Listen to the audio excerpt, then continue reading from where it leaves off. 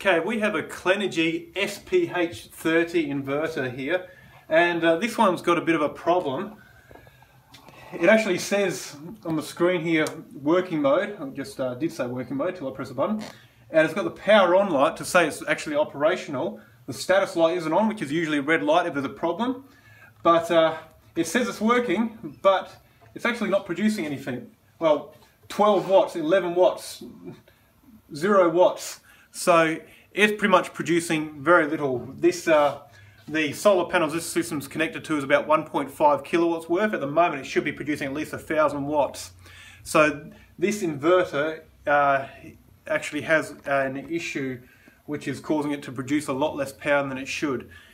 If your inverter is doing the same thing, then the first thing to check is that there is no shading on your solar panels, and there's no issue on the solar panel side.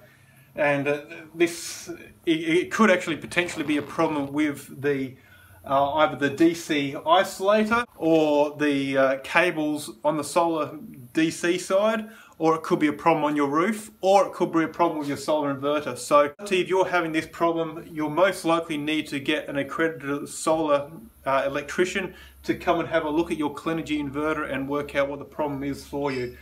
In this case, I know the solar power system is working totally fine, so I know it's definitely a problem with the Clenergy inverter here. So one thing you can always try if your inverter is coming up with an error like this is try rebooting it. A bit like your computer. If your computer's got a problem, the first thing I'd recommend is try rebooting it and see if it, after the restart, it fixes the problem. So to restart a solar inverter, you always want to make sure you follow the shutdown procedure. The shutdown procedure here we've got, which is turn off the solar supply main switch or inverter AC isolator. Now if your solar inverter was installed beside your switchboard, you would have a solar supply main switch in there. Either way, you have a solar supply main switch, but if your inverter is installed a distance from your switchboard, you'll have an inverter AC isolator most likely beside the inverter. So we turn off this first. Turn on there, we turn that off, and you can actually see on the inverter now it's come up with a red status light. It's saying no utility. Now we follow the instructions again. Turn off the Pbr DC Isolator located at the inverter. So on the left hand side here we've got the Pbr DC Isolator. Just open that up and flick that off. And we'll just leave that a few seconds and let the system shut down and drain a little power completely. Now, your Clenergy solar inverter should have a 5-year warranty. Now, the only problem is Clenergy, with their warranty terms, don't really cover any labour to actually get it repaired by anyone. Well, to get like the electrician to come and have a look at your inverter, to send it down to Melbourne, I believe, to get it repaired, and then to get it reinstalled afterwards. They cover the actual repair in the factory, but not anything to do with the actual sending the inverter away or getting it looked at in the first place. So it will be a bit of a cost involved. Now if your Clenergy inverter is out of warranty, so it does come with a 5-year warranty, if it's out of that warranty, then I'd recommend probably replacing it with a good quality model.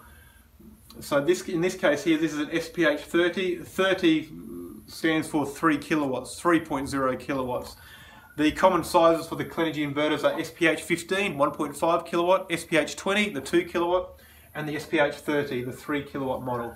Now if you were trying to get this covered under warranty, one thing which will be required is a serial number of the inverter, which is actually found in a hard spot right on top. You can actually see it here.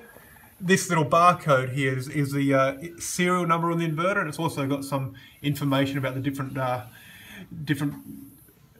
characteristics of the inverter there as well. So you will require that to get it repaired under warranty. Now in this case we'll just try rebooting the system now that it's had a little while to shut down. And it doesn't matter the order turning the system on. It's very important turning it off though. So here we'll turn on the AC and we'll turn back on the DC. And we'll see what happens.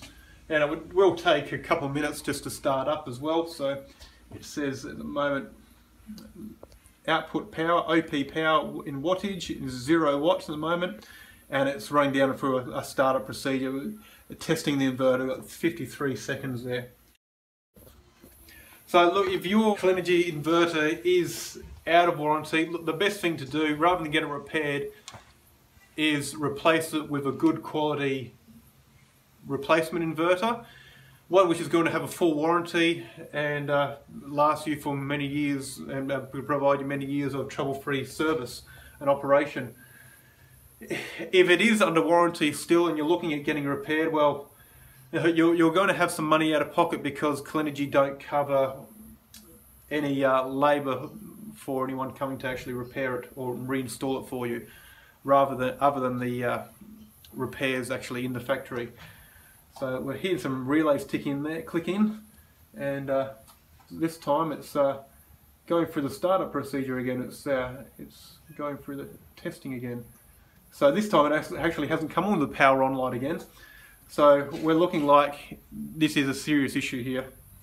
And in this case, the inverter is no longer under warranty, so we are going to replace it for the customer with a good quality replacement unit.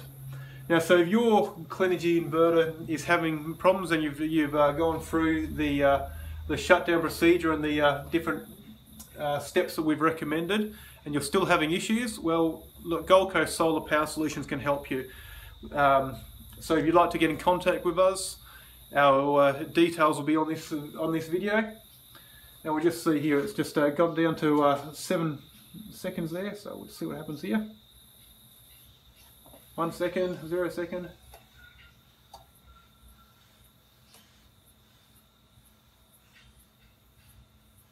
Oh, it's gone to working mode again this time. But we've still got, even though it's in working mode, the power being outputted by the system, oh, there we go. We've got an islanding fault now. So look, this is definitely an issue with the solar inverter, so it's going to need to be replaced. Look, I hope this has been helpful for you, and don't hesitate to call Gold Coast Solar Power Solutions for more assistance. Thank you.